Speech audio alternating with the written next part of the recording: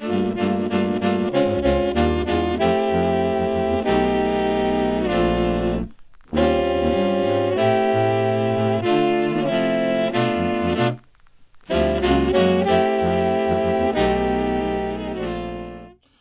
right, ladies and gentlemen, so today we're going to talk about stage fright and how to deal with it.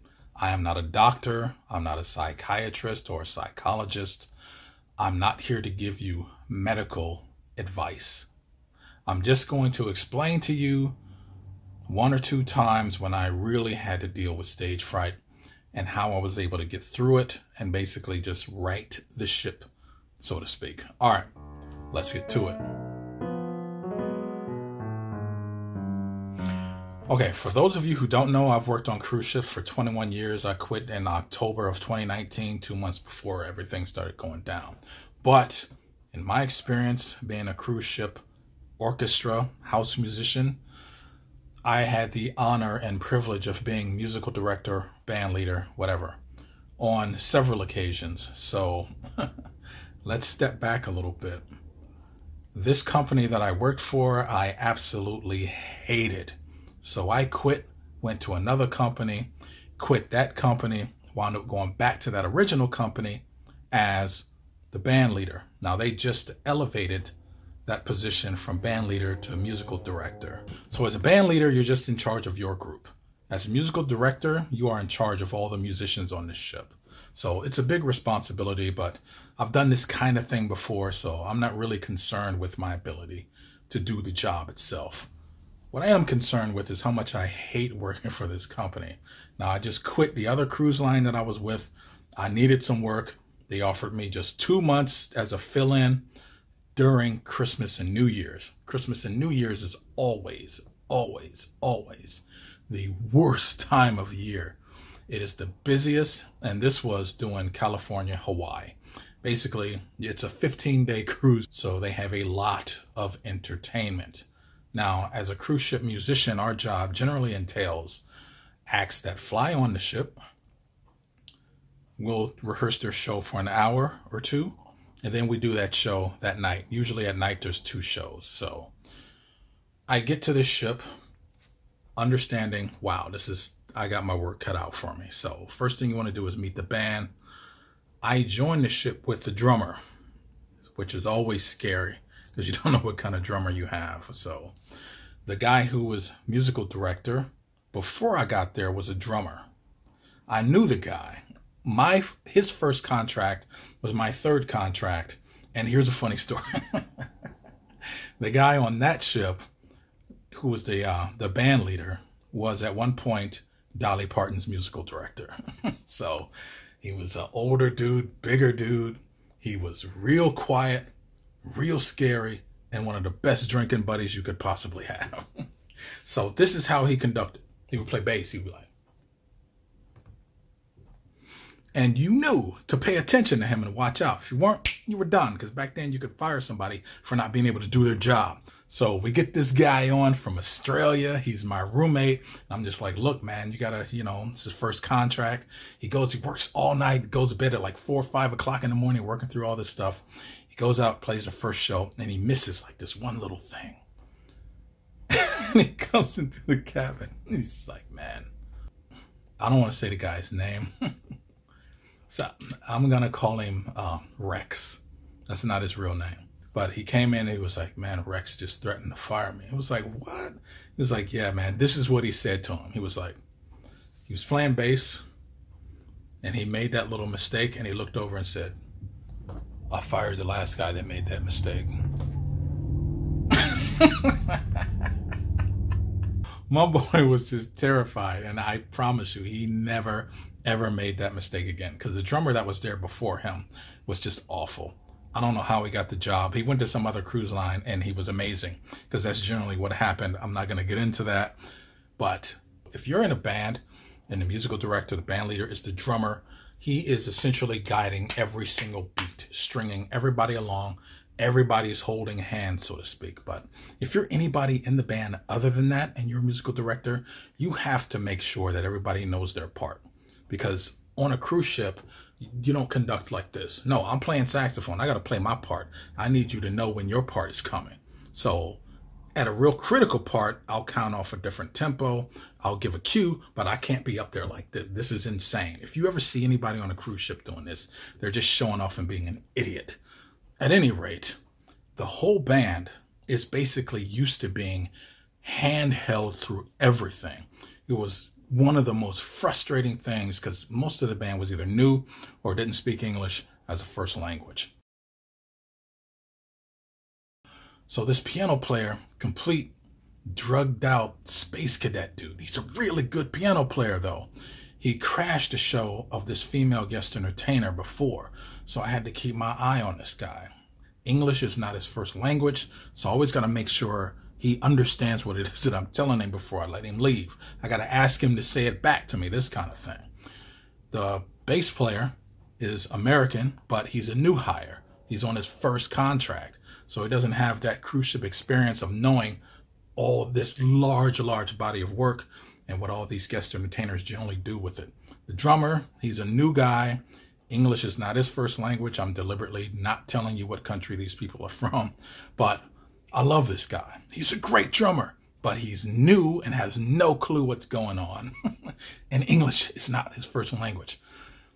One of the most influential people I've ever worked on a cruise ship was the alto player, older guy. We used to be roommates during my first contract. I went from one older guy, alto sax player, to this guy. And both of those guys taught me more than what I ever learned in college.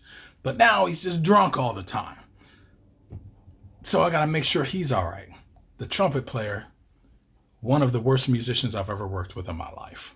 Ever. Just unprofessional, real mediocre, decent, okay trumpet player who thought he was God. This guy would just deliberately start playing his own tempo as loud as possible whenever he felt like the tempo wasn't right. And it almost got violent with this dude. Like seriously, that bad. And my boy, the trombone player, I never had any problems out of this guy. He was the most ideal model employee, second only to this harp player that I had who was from Argentina. And that dude was just dressed to the nines all the time, handled all of his business. He was perfect. But at any rate, this is the band that I have to deal with all the time. Now, whenever you have a group of phenomenal athletes on a really bad team, they fire the coach. Now, I'm the coach in this situation, so I know it's my responsibility to get these guys together. So one thing I keep trying to drive home is that I'm not going to hold your hand. You got to take responsibility. You got to take ownership of your part. I'm not going to walk you through that. If it's that much of a problem, I can't use you. I couldn't fire anybody anyway because it was Christmas and New Year's and it would have cost the company too much money. That's another big thing. Let's take a break, y'all. All right, this is an interesting story, but where does the stage fright come in? From the day I get on this ship, remember, I hate this company. I hate them. I am just a live wire the entire time. It is nonstop, 24-hour phone calls, just any and everything somehow is my responsibility, from me being really busy, being in the middle of a show and I'm getting a call about the string quartet wearing a t-shirt and eating pizza. I mean, just don't call me for this kind of stuff, man. You know, there's way too much stuff I need to focus on. So at any rate, we come to this show. I'm on the ship for about 3 weeks already, and I just absolute live wire. Anything could set me off. I'm nervous, terrified all the time. Everything's gonna go wrong. We had the worst production team I've ever worked with in 21 years, with a production manager who did absolutely nothing. The guy just sat around and expected his team to know how to do everything. We almost had a piano crush a guest entertainer because it wasn't secured right. And one night that piano was left on stage, unattended, unsecured, and the thing rolled off the stage and was upside down. People came into the theater and there's a piano that's there upside down. I mean, so I have to take on the duties of production manager also. And that is, at least when it came to, you know, what we did in the theater. But at any rate, we get this female guest entertainer on board. I'm not going to tell your name. None of it was her fault. So Whenever you work with female entertainers, these guest entertainer singers, their shows are always really, really complicated. Way more complicated than what they're worth. This lady's show was so complicated. And I got this band full of new hires and people that don't speak English and a drunk alto player. So she's got this one Barbra Streisand medley. And for those of you who have worked on ships, you know about the Barbra Streisand medleys. It's got at least 15 different tempo changes. Now, I know all these songs. I've been on ships for 7, 8 years now. Like, I've played all this stuff. I know it. So it's like, I got to get this band to be able to know this. Her rehearsal takes like 2.5 hours. Anything longer than an hour and a half, and you're going to start forgetting stuff, man. It's like, oh, what did we do in that section? How does it, you know? So the pressure is just mounting and mounting and mounting. We get to this Barbra Streisand number. On that ship, we did a production show that had a Barbra Streisand medley in it. And in one of those songs, there's 1 bar difference from the ship's version to her version. Her version has an extra bar in it. In rehearsal, I went to stand up to cue this thing, and I caught that there was an extra bar. And I said to myself, you know what? I better make sure that I mark this thing in. Guess what I didn't do? I didn't mark it in. I really liked her show. I actually had like a pretty significant speaking part. It's one of those things where this sexy female singer is interacting with the band, and I'm doing this sexy voice. Yeah, girl, you know what time it is. Yeah, girl, you know what time it is. This kind of like really nice banter that helps move the show along. All the while during this song, I am a complete nervous wreck. I'm just like, man, I hope these guys can understand their parts. If she starts giving a separate cue, if she says something, I hope their English is good enough to understand. I hope that these new hires are able to keep up and follow along. So we get to that junction point in that Barbra Streisand song.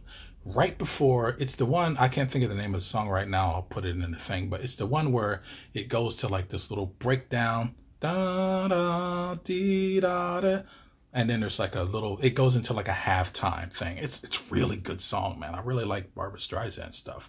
But we get there, and sure enough, I stand up and I think to myself, something. And the ship moves just a little bit. I freak out for half a second, and then I just cue it. I cued the thing 1 bar early, and half the band went with me, and the other half did exactly what they were supposed to do. So this whole time, I was worried about all these other guys in the band.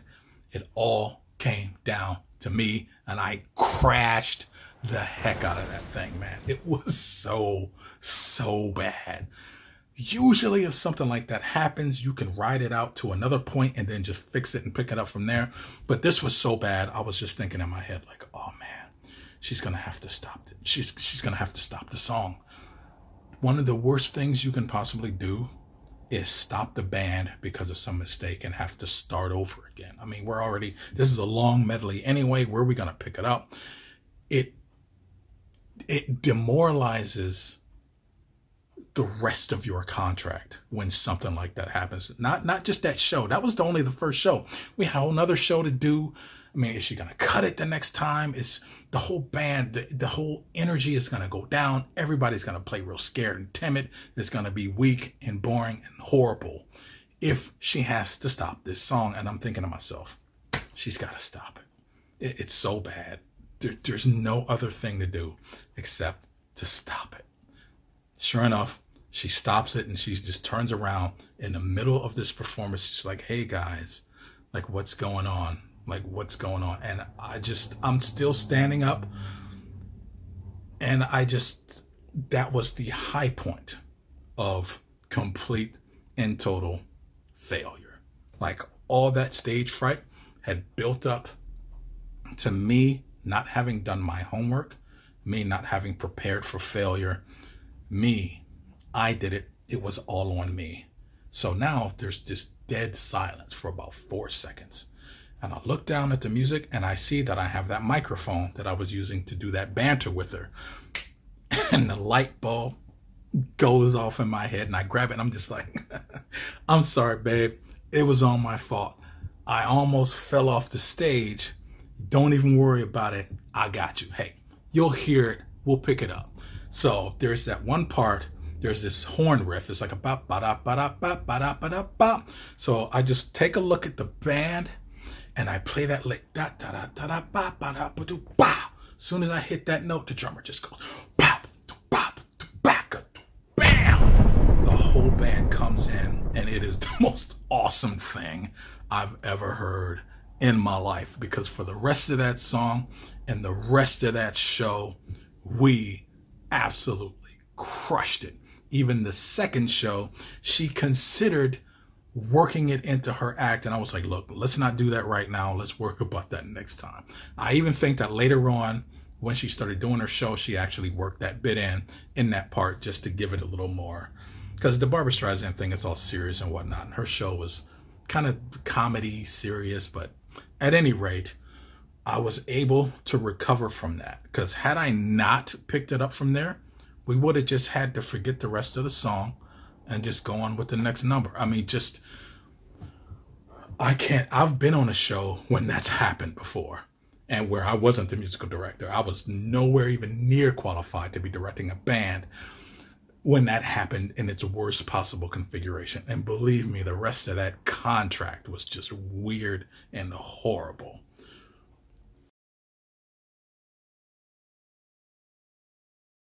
So what did I learn from that? Well, I definitely had my experience to back me up, to pick up on that little thing where 1 second I could have just accepted failure, or I could just find some kind of way out of it. Just let me re-rehearse that one part with that dot, dot, dot, dot, dot, dot, because it was such a long, it took us probably an hour just to get through that one medley of Barbra Streisand stuff, which is why it took so long for the whole rehearsal. But I look back on it and I was like, you know, I was horribly unprepared to fail. I had a college recital, my senior recital when I was in college, half classical, half jazz. I made this catastrophic mistake of not ever practicing the entire classical portion all at once. I only practiced it in little pieces. And I started freaking out. That stage fright thing just kicked in. I crushed it. I was like, no matter what, keep playing, keep playing, keep playing. Now, keep in mind, I'm not a classical major. I'm jazz major. But the amount of work that I put into playing that classical piece, I wrote in every little detail. Vibrato on this note, every breath mark. So I knew if I kept playing, I could stagger my breathing to where I could get everything back on track. It's all marked there. Just keep playing. Once I got through basically the first movement, then I was in good shape. That physiological response kicked in and I was good to go. But again, I was unprepared for failure. As a musician, when we start, we get used to failing and being able to shrug it off, because it requires so much failure before you can start sounding good on any instrument. You got to get it wrong a whole lot before you can ever really start to sound good and start getting it right, making music and performing in front of people. And it's this gradual thing where over time you just wind up getting used to it. But at no point do we ever prepare ourselves for failure. And this is something that I learned. And to this day, whenever I can feel the butterflies start to flap up, I'm just like, okay, if this fails, how do I get, my brain just automatically goes there. How do I recover from that failure? And that's really it. Stage fright, to me, I think is really just a fear of failure. But if you can minimize that fear, take that fear away, then you're going to be all right. Really, you'll be used to failing and recovering from that. So there's no part of it that's an actual collapse or failure. I find it most intriguing when comedians bomb and how they just keep it going. It's like, oh man, I bombed. Charlie Murphy bombed and called up Eddie Murphy, and Eddie Murphy's response was, so? It's like, so? Then he bombed again. Dave Chappelle bombed in Detroit. There's some funny stories on the internet about him bombing like twice in Detroit. Bill Burr, I think, is one of the funniest unbombing stories, where apparently there were a bunch of people before him. Check out Bill Burr, the Philly incident, where everybody that was going out was getting booed. Not everybody, but most people. And Bill Burr just went out there and just attacked the audience. And it's one of the most legendary comic stand-up ever. But at any rate, I do want to leave you guys with this. Sorry this video was so long. I like telling you guys my little cruise ship story. So many of you guys have wanted me to go into a little more detail about that stuff, but I'm glad I can share this kind of stuff with you. But at any rate, fear of failure is what you need to do. At least that's what helped me addressing my fear of failure. And that helps to quell that uncontrollable physiological response that we associate with stage fright. All right, y'all. That's all I got for you. Thanks for tuning in. See ya.